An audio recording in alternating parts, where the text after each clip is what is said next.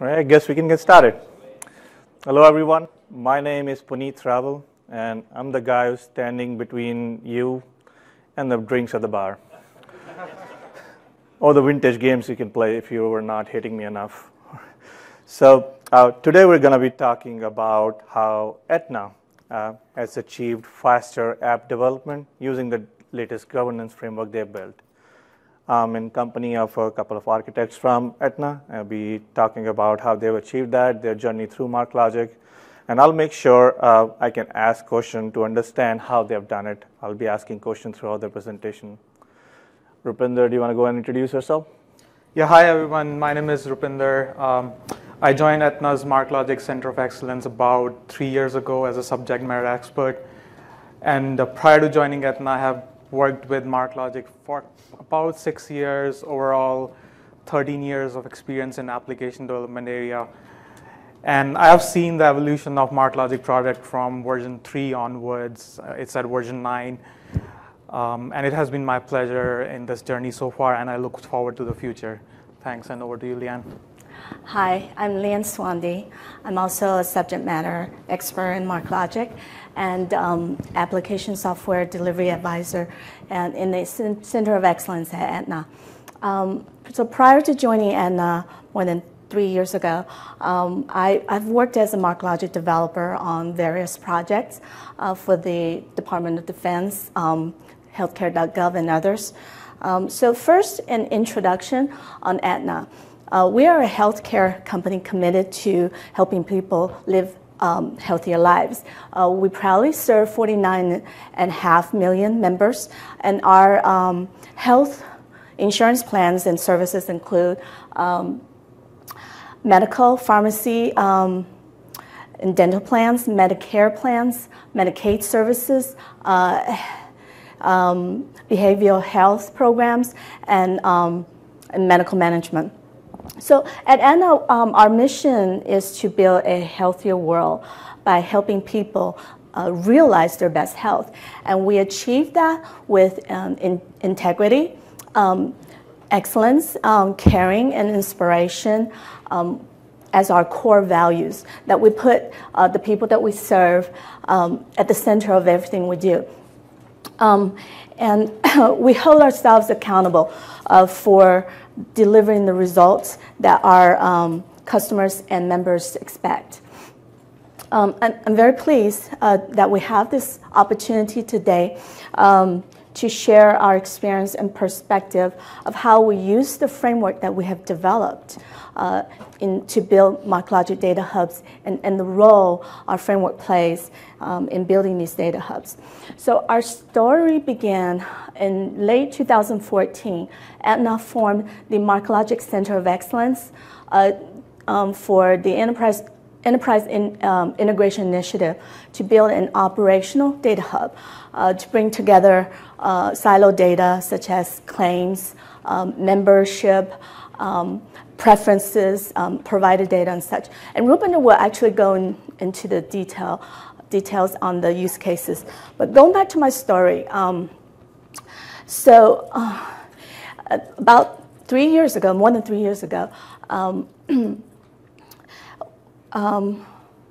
at that time, what was used at Aetna were primarily traditional relational databases, and thus moving into the NoSQL space was not exactly met with welcoming open arms. So there were many people were skeptical of what we were trying to do with MarkLogic, and in addition to that uncertainty, there were pushbacks. So as a new hire joining Aetna in mid-2015, it was unsettling for me when in most of the technical discussions, the questions posed to the MarkLogic Center of Excellence were, why are we using MarkLogic?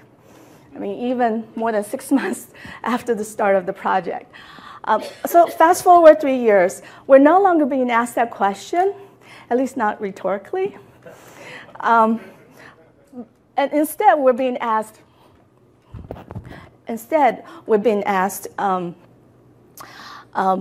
to give an overview of what of MarkLogic, and because teams wanted to know more about MarkLogic, or they come to us to find out if using MarkLogic was a good fit for their project.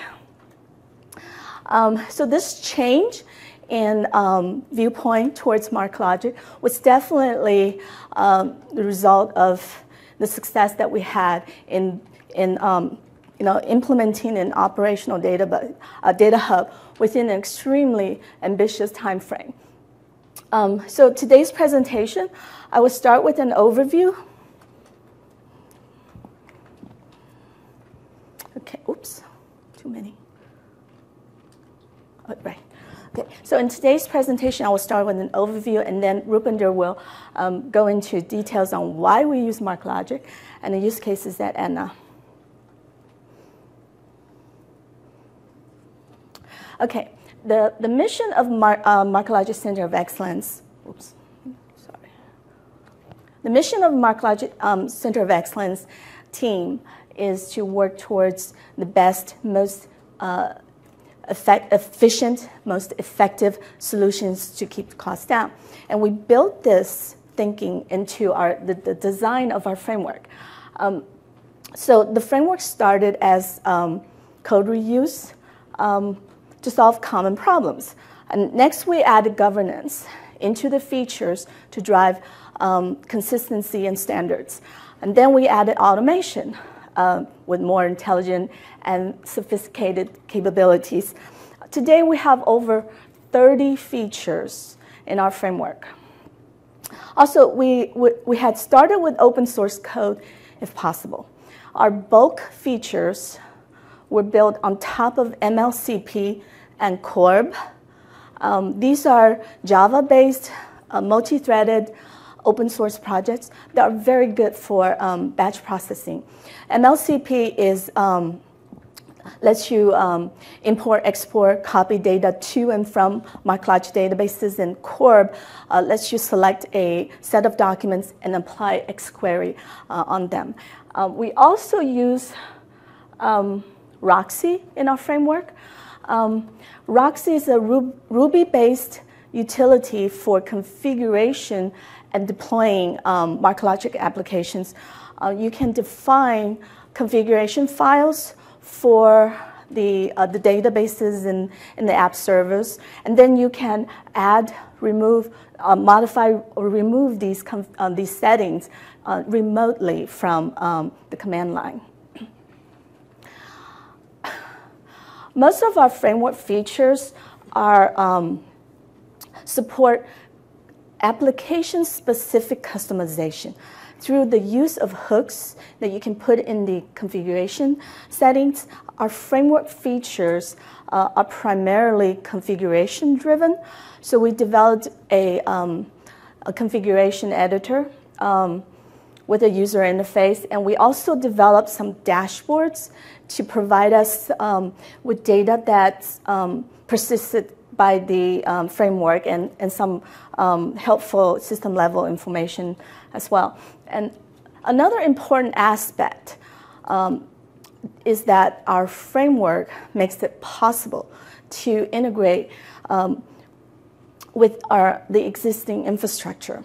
So our bulk features of the framework integrate Corb and MLCP to automate our existing workflows by providing the plumbing to the existing scheduling system for controlling the batch processing, and to the log management software we were already using, and to export data from the MarkLogic databases for downstream processing. Above all that, the framework provides a standard and efficient way to deal with the data, including ingest, egress, enrichment tagging, document handling, archival and purging. But most importantly, the framework leaves a trace of everything that's being done with the data. Who did what, when.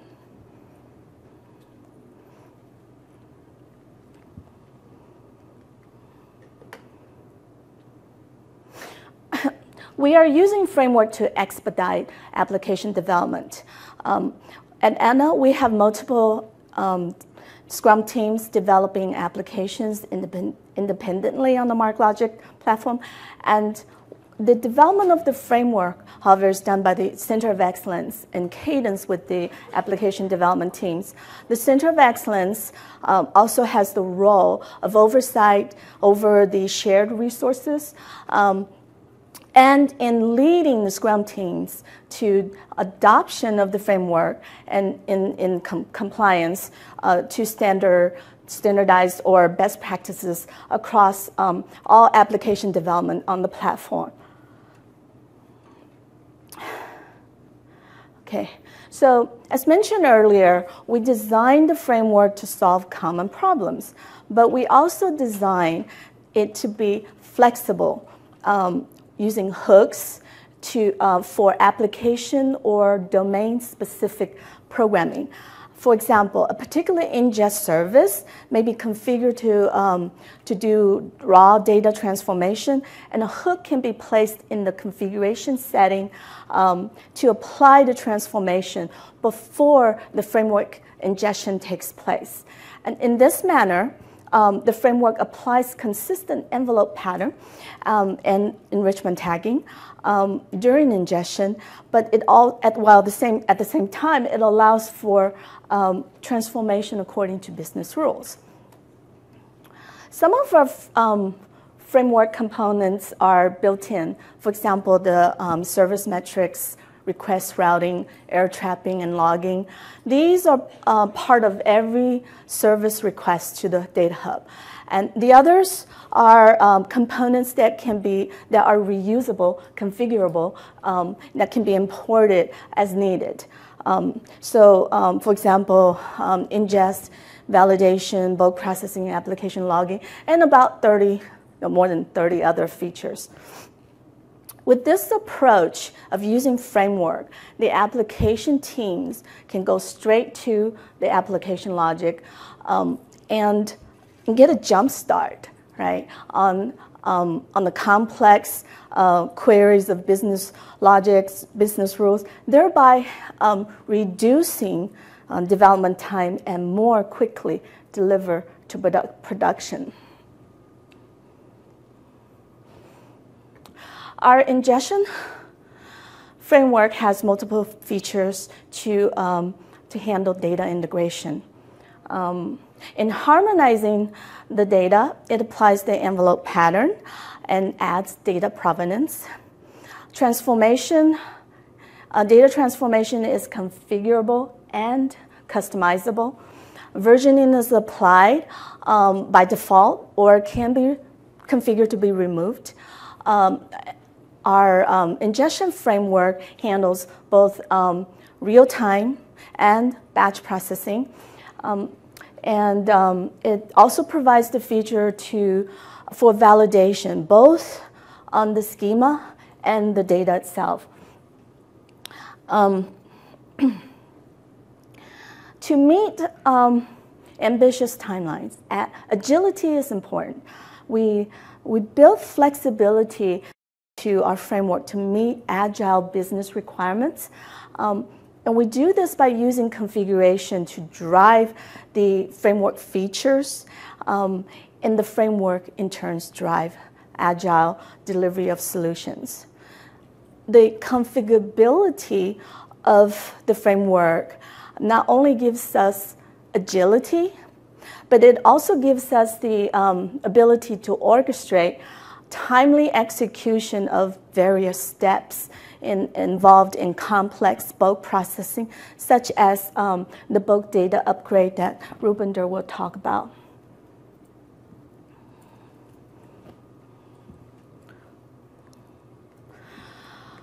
We use framework to ensure governance on the data that comes from multiple silos. Through our framework, we are achieving governance goals shaped by strategic mandates, architectural directions at the enterprise level. Also, using the framework becomes the means through which we can identify processes that are out of compliance. or not following the standards that the Center of Excellence recommends.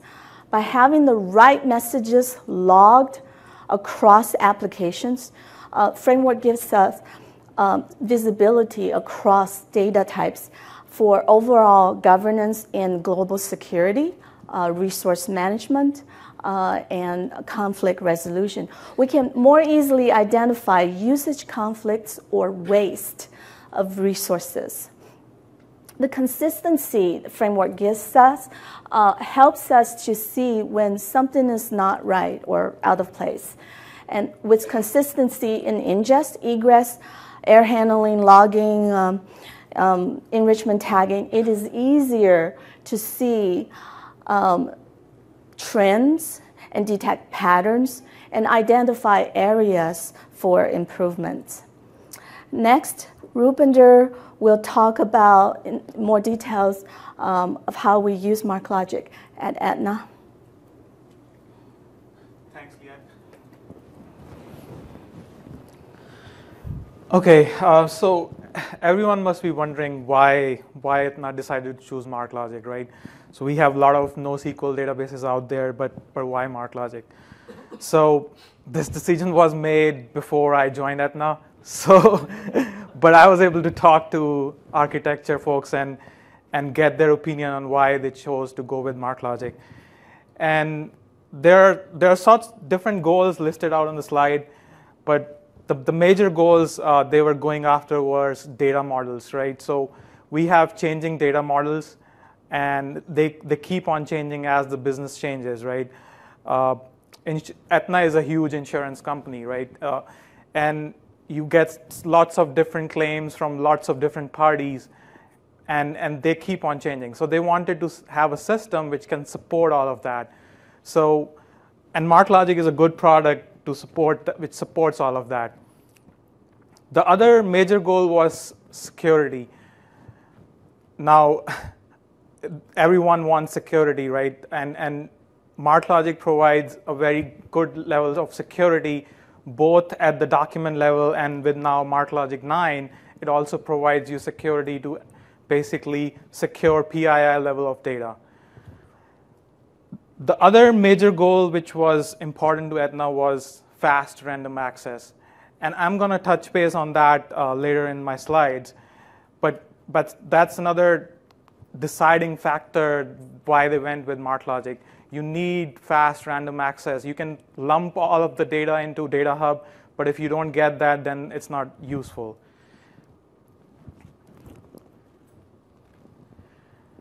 So how is MarkLogic used at Aetna?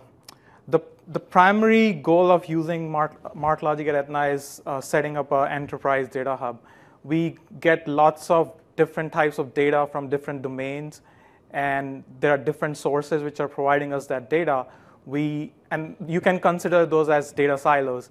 And all those data silos are lumped together into one data hub so that you can integrate that data more easily. And it provides for a single point of integration and ease of integration. You don't have to go to different sources at different times and get data. So it's all out there. You can do whatever you want to.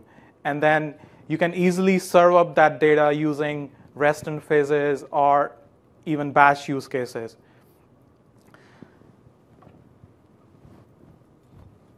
So I talked about fast random access, right? So the primary goal of setting up Data Hub was cache. So we use MarkLogic as cache. So instead of going to different sources at runtime and get that data, it adds on that complexity, right? And it adds on to the time. So we have all the data in one central repository. We go there, and that's considered a cache. And it is updated frequently. You don't have the folks don't have to worry about at the egress time worrying about whether that is a refreshed copy or not. It's always refreshed.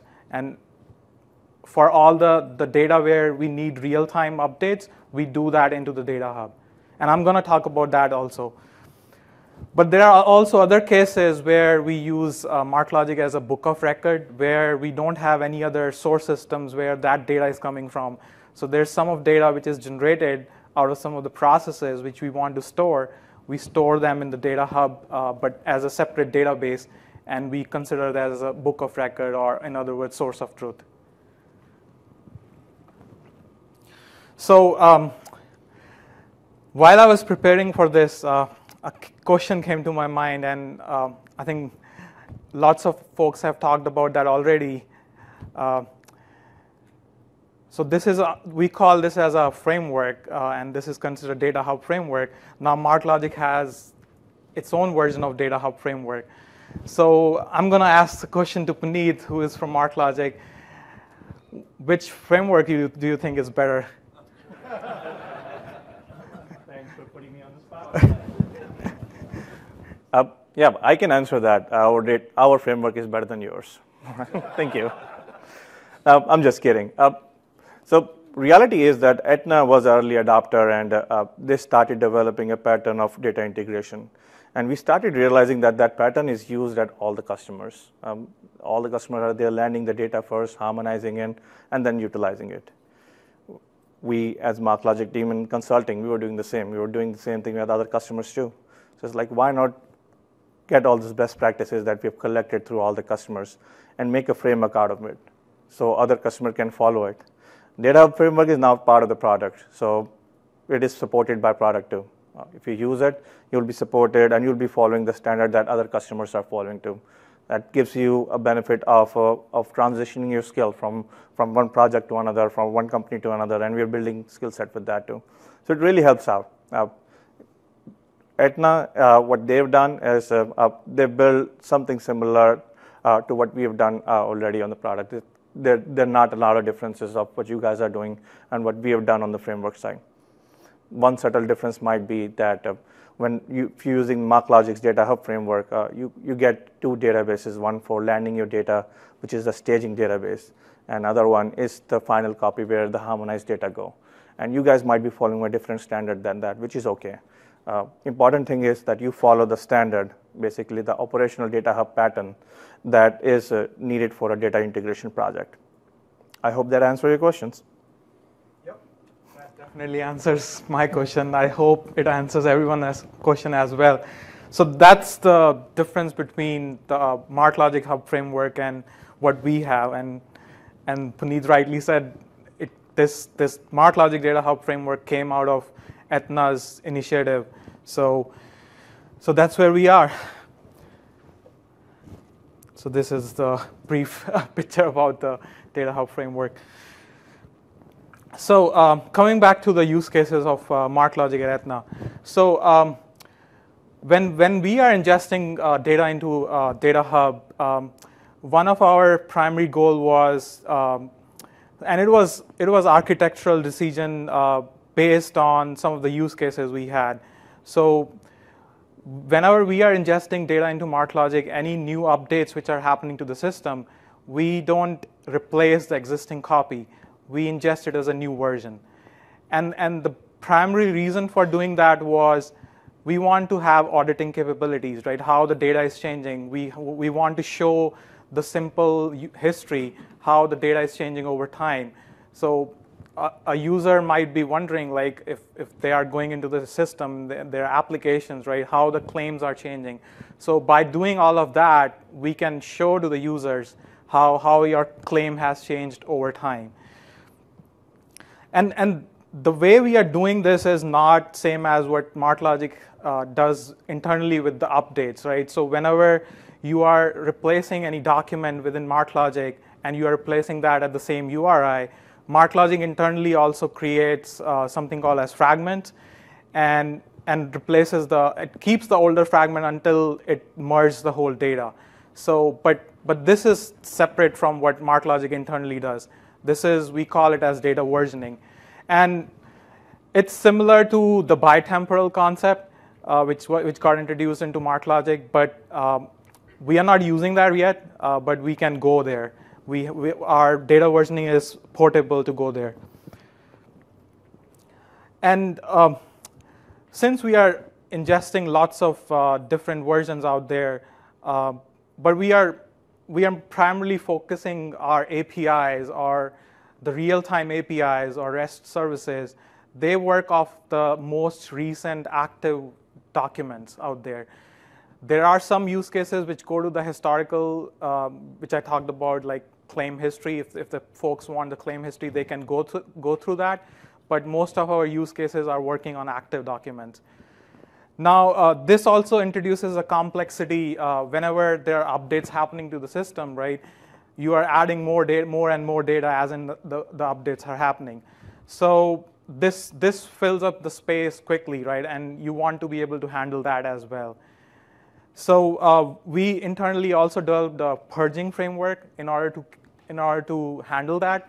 So that actually takes care of the obsolete or the historical versions, which in some cases you only probably want to store 7 days worth of data. In other cases, they probably want to use a month old data, right?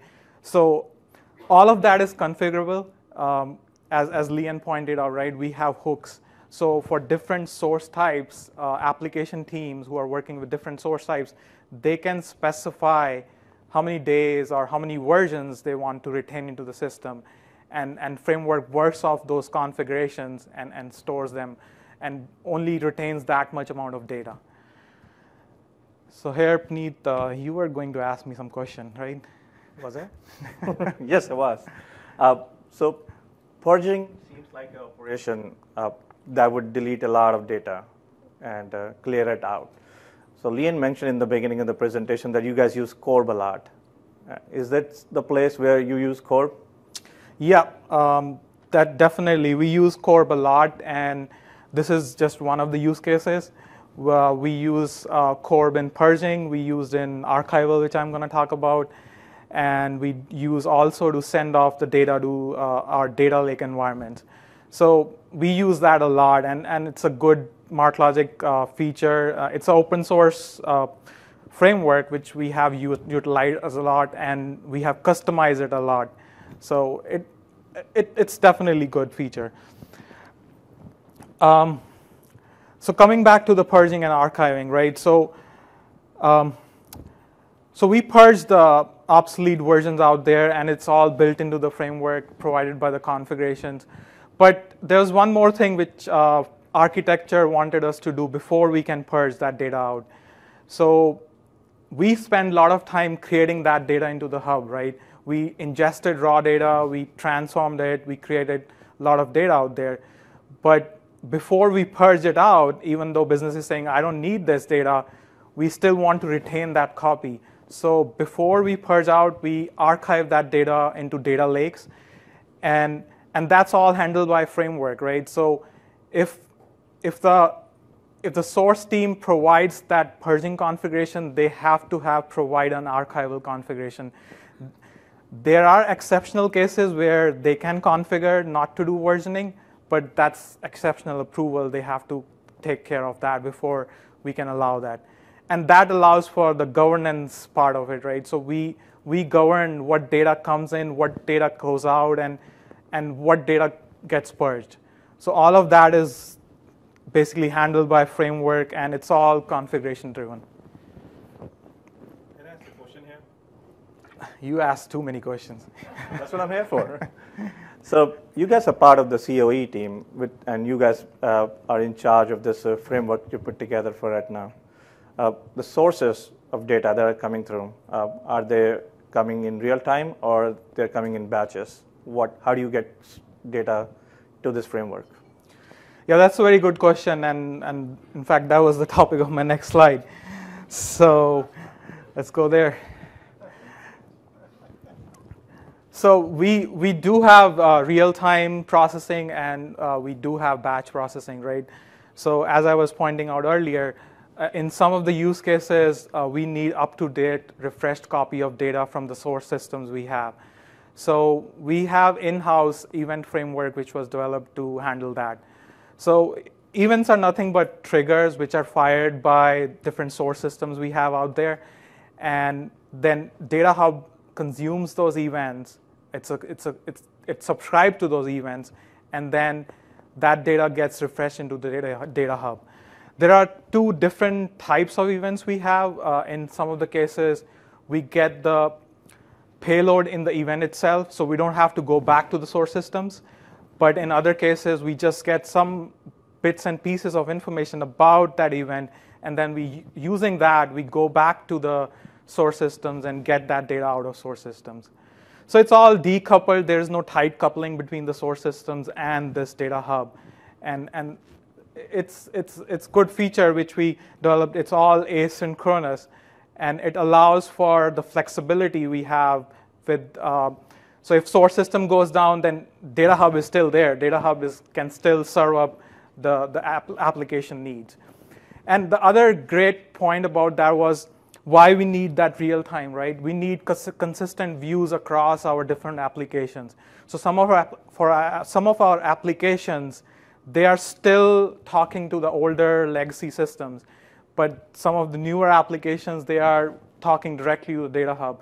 And we don't want one person to go to the older application and see one copy of the data, and the folks who are coming to the newer application, they are seeing an older copy of the data. So that's why we do the real-time updates. In other cases, we also do batch updates where we can get away with that kind of need where we don't need to refresh that copy right away. And we do have batch use cases. And that's where we primarily used MarkLogic Content Pump and Corb. So MarkLogic Content Pump, or MLCP, is used to ingest the raw data as is. And in our framework, we ingest it in the same database. We don't create a separate database. So it's all out there. So it's ingested as raw, and then we use Corb to do the transformation as and when required.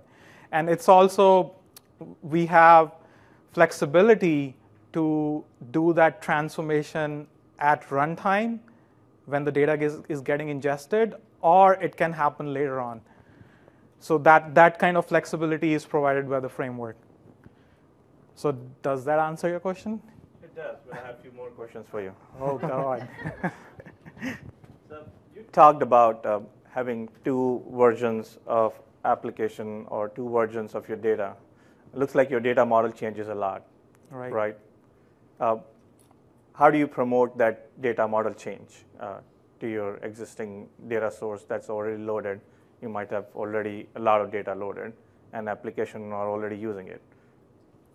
Yeah, so that was one of the major goals, right, which I discussed about changing data models, and that's why MarkLogic was selected as that NoSQL DB of choice.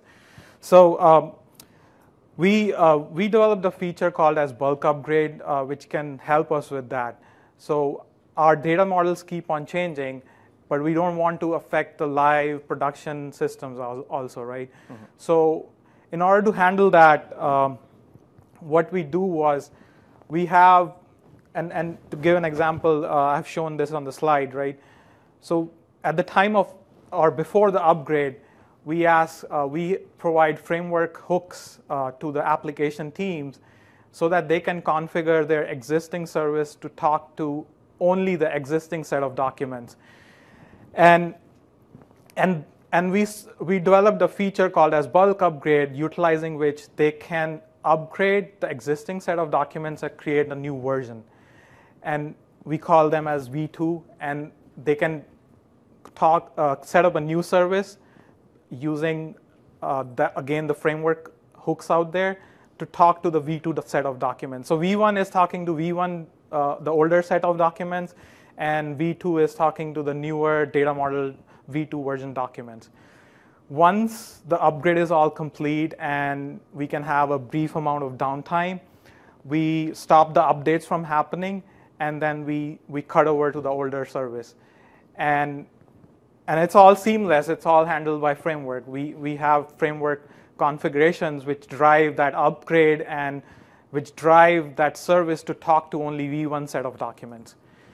And once the upgrade is done, the V1 service is sunsetted, and there's another feature which marks those V1 documents out there as obsolete. Mm-hmm. And once those are obsolete, the purging framework I talked about, it takes care of removing those documents from the system. So that's how it is handled. Do you have any more questions? Yes, I do. One last one for you. This is great. This is very informative. I was wondering, it looks like you have multiple projects that are being developed in parallel too. With multiple projects, what happens is you have multiple versions of the application too. So how do you make sure people can develop in parallel using the same schema model and deploy at the same time too? How do you make sure they're not interrupted? So, so that was the main goal, right, of why framework, right? So we have this framework, which is a set of reusable components which we have developed, which can be used by different application teams.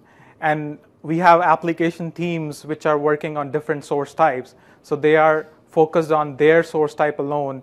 They are not worrying about the other application team source type. The only dependency between the framework and the application team is that framework has to be out there. So for an application team to be successful, they just need the framework. They don't need the other application teams' source code or other functions. So we have frameworks which are Roxy-based, and Leon touched upon Roxy. Roxy is a very good tool which we came with, and we use it for our deployment purposes and for request routing purposes.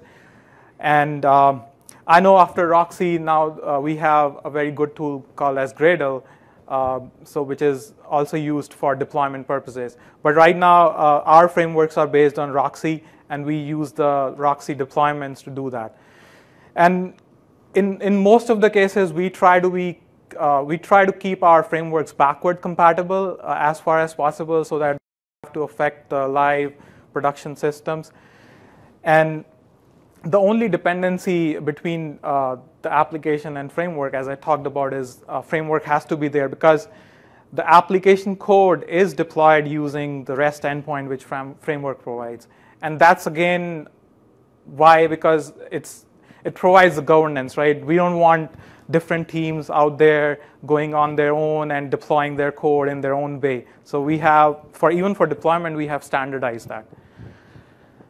What are the benefits? The major benefit, as Leon talked about, is faster delivery, and we can do it in a parallel way. So we meet those deadlines which we need to. And to give an example, the first project which we did, if we had done that with traditional technologies, I would say it would have taken us 3 years or more, but we did it in 9 months. So I think I talked about a lot. I'll hand over to Leanne to do the closing. Thank you.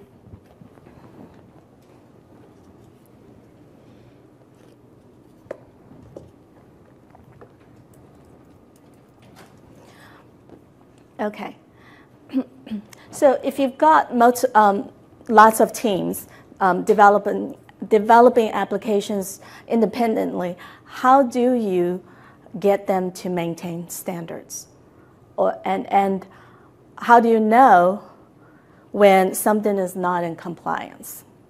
So in summary, if you don't have a framework that covers all areas of MarkLogic development, then very quickly the different teams could be creating their own version of ingestion. Then you don't have an efficient way of having governance. And I told you the secret sauce, right? To get the most bang for the buck, add features to the framework that cover most common patterns, which multiple teams will use. And the secret ingredient is to build configuration-driven features. And so you want to think about including a set of configurations that makes sense to have to support the multiple teams with their different requirements. And also consider the different configuration needs over time as requirements can and do change. The framework gives us traceability, which is important, and audits. The framework gives us visibility across applications, and we can more easily recognize where to improve efficiency. Finally, it allows for faster development and delivery of solutions. The first implementation, as Rupinder mentioned earlier, of MarkLogic at Aetna, from scratch, going to live, scoped for a line of business, took 9 months. And it would not have been possible with traditional technologies. And then later, we were able to shrink that delivery time even further. When we repeated the implementation of MarkLogic data hubs, again, starting from scratch and going to live for an entirely different line of business, it only took 4 months. And this was with new development teams, not those from the first implementation. And that also includes the path to production, the development environment, the QA, the UAT, and stress performance testing, and the production environment. So that concludes our presentation today. Thank you very much for listening to our presentation. We'll open the floor for questions.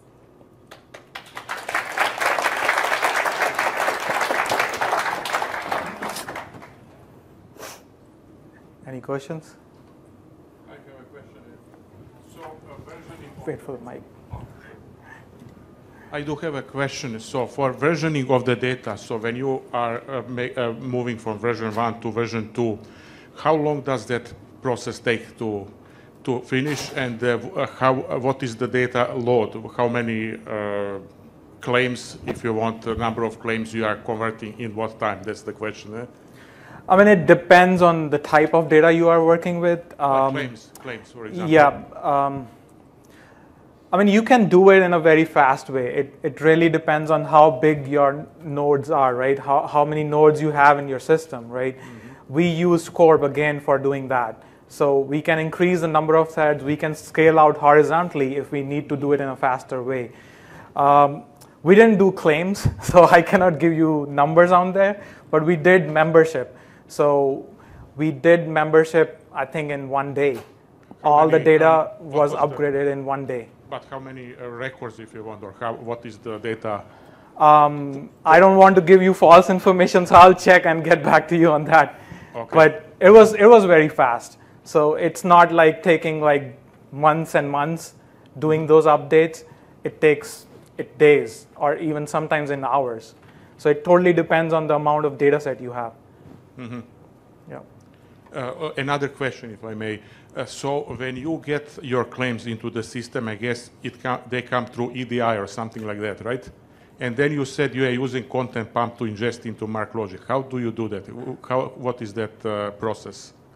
So for claims, we get the claims in files, and we have flat files. So we get those flat files, and then we do the ingestion via MLCP as raw documents. And then once they're out there, we do the transformation. And it's I think for claims, it's not happening at runtime. We do it asynchronously. And we have a separate feature. We didn't talk about that, but that's a separate feature called job queuing, where we do that asynchronous transformation. And that allows not only for asynchronous transformation, that also allows us to do any other sort of stuff which we want to handle asynchronously. Thank you. Yep.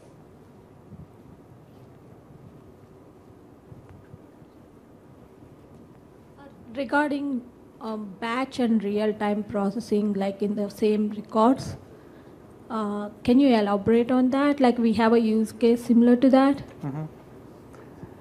I mean, I didn't get your question exactly. Like when you're doing like batch feed and a real-time feed, right, both for the same database. Mm-hmm. So can you elaborate on that? We have similar kind of use case. Like So we developed a event-based framework, right? So for real-time needs. So whenever the source system is changing, any updates are happening in the source system, they fire us the events. And those events itself, in some cases, because all the source systems, they don't work same, right? Some source systems, they give us the payload in the event itself. And in other cases, we have to go back to the source system, either via REST or something else, right? So we get that data into the system asynchronously or synchronously. But for batch feeds, we get files. And we are working on different sets of data. It's not the same data, but it's on the same database. So we have, to give an example, we have provider data, which is coming us via batch feeds. Because it's not, I mean, they need it in real time, but it's not, they don't need a refreshed copy all the time out there. And it's a lot of data. For providers, they do updates like crazy. I mean, if you start expecting real time, it's not feasible that much. But for membership, whenever there are updates happening, those are real time because those drive the applications, and they need that membership data to actually the contact center needs that data real time, and they don't want that service at real time to talk to source system, because the whole point of Data Hub is having the refresh copy and having it as a cache. If you have to talk to the source system again, then that defeats the purpose. Yeah, the reason I'm asking is like we get for the same feed, like in some of the data will come like in batch, and some of them will come like on real time also. And I was wondering like how you're managing with the harmonization and all, like because it's the same set of data. Do you have that kind of use case, and did you use that? I mean, I try to answer as best as I can, but I think we can connect offline and yeah, talk about it more. And one more thing, like how often do you archive? We archive on daily basis. So you archive whatever you have like in the MarkLogic to the data lake on daily basis? Yes. Okay. What else are you using as a... But it's also configurable. So our framework is, it's capable of doing hourly, daily, monthly, depending upon the configuration. Yeah, the reason we are asking is like we also have that kind of use case, like trying to do like archiving to data lake. Right. That's why I'm asking like... Yeah, it's a pretty generic feature. So, and we have built-in governance in there. We need that data to be archived first before it can be purged. Exactly. We are also from insurance and we have audit issues, like we need versioning for that. Right. That is the reason we are wondering. And for building analytics on top of it, do you join between historical data and this, or how do you do? That's a question out of scope. Okay. I don't deal with data lakes. Yeah. Okay, yeah. Got it. Yeah, thank you.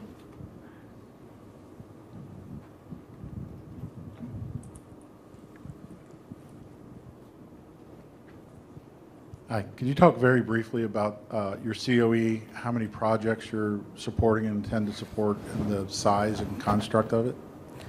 So it varies, right, according to the timeline. Right now, I think we have about 12 members on Center of Excellence, and we are supporting about 4 or 5 different initiatives.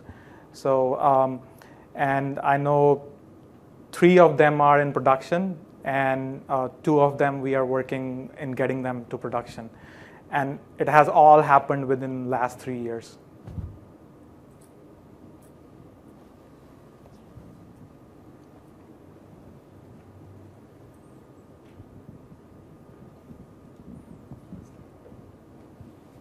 Very impressive work. Thanks for sharing. Thank you. I'm just curious, in your developing your solution based on MarkLogic, what are the main challenges that you have faced, and how did you address those challenges?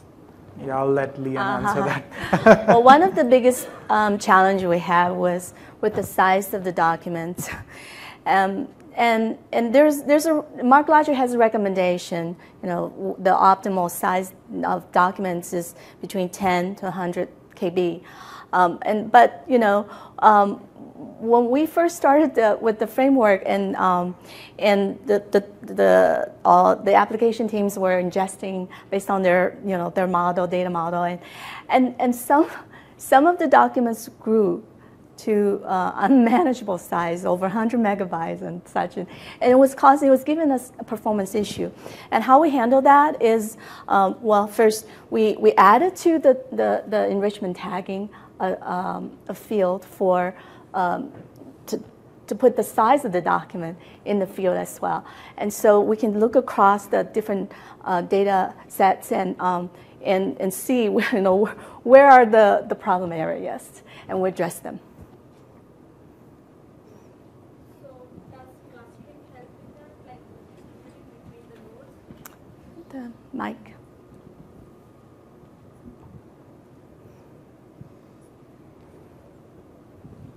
When the documents are big, like when we have like 3 different nodes, like distributing between it, does it help?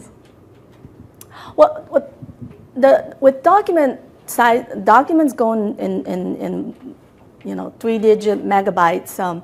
It can take time for that to load, and then you go into cache issues. Okay? You run out of caches, and you have explanatory errors and whatnot. It all depends on how the application teams coded their their searches. I mean, you can use the indexes, okay, properly, but then if you need to get anything out of the document that's not part of the index, then your performance just go way down when you have those large document sizes.